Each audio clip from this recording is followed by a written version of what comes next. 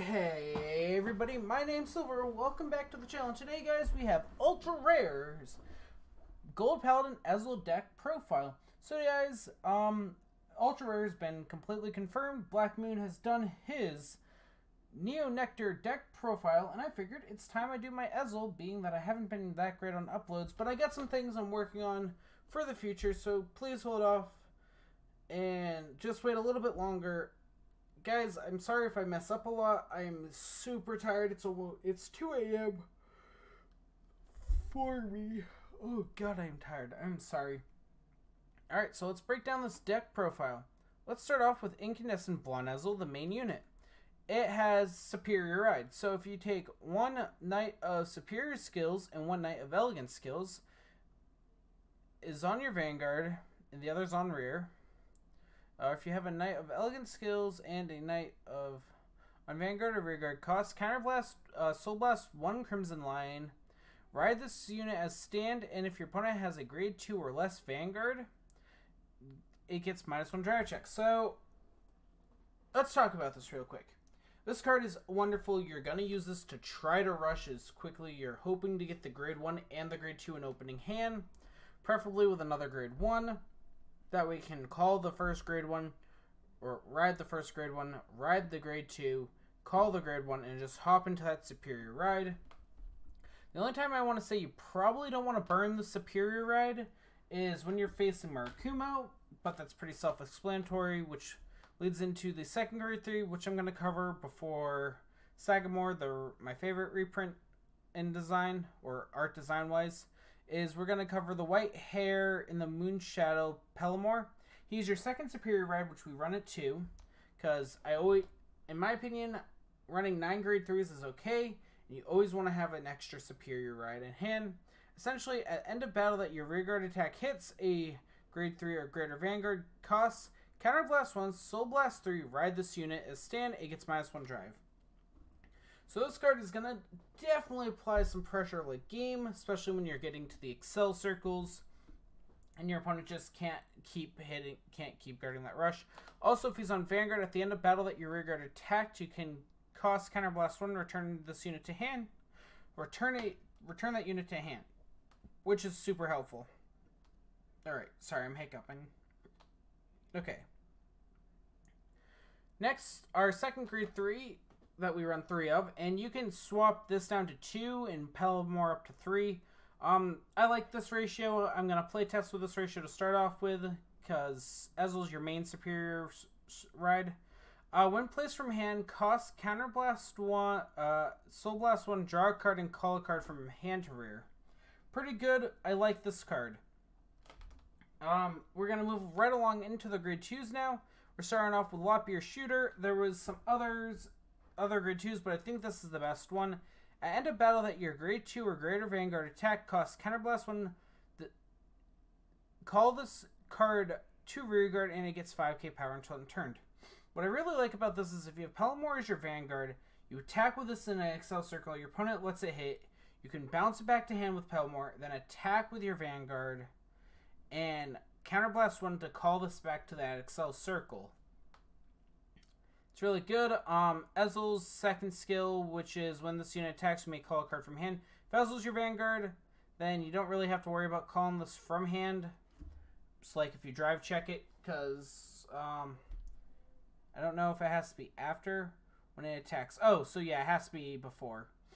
But yeah, we run 4 Lop-Ear Shooters. We run 4 Prayers of the Holy Bow. When placed from hand, costs Counterblast 1, Soul Blast 1. Look at the top 3 cards of your deck.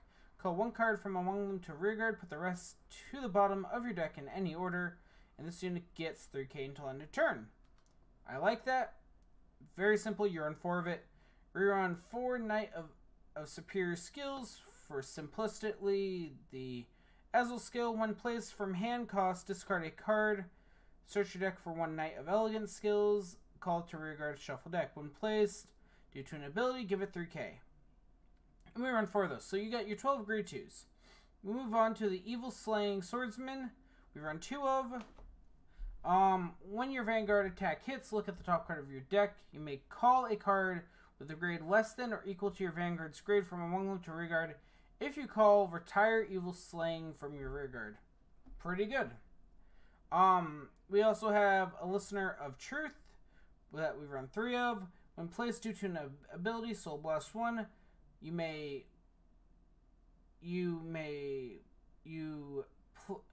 Soul Blast 1, you play, draw a card or countercharge, and this unit gets 3k until end of turn. Wow. I'm super tired.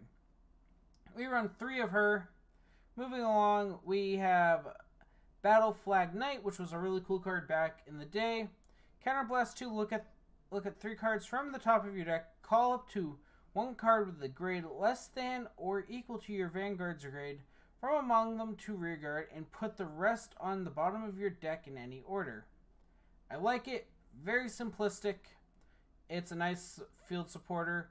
We run Knight of Elegant Skills for Ezel and Superior Skills. When placed, due to a card's ability, you're probably not going to ever use this, but Counterblast 1 and get 10k. I guess you can use it if you put him on an Excel circle.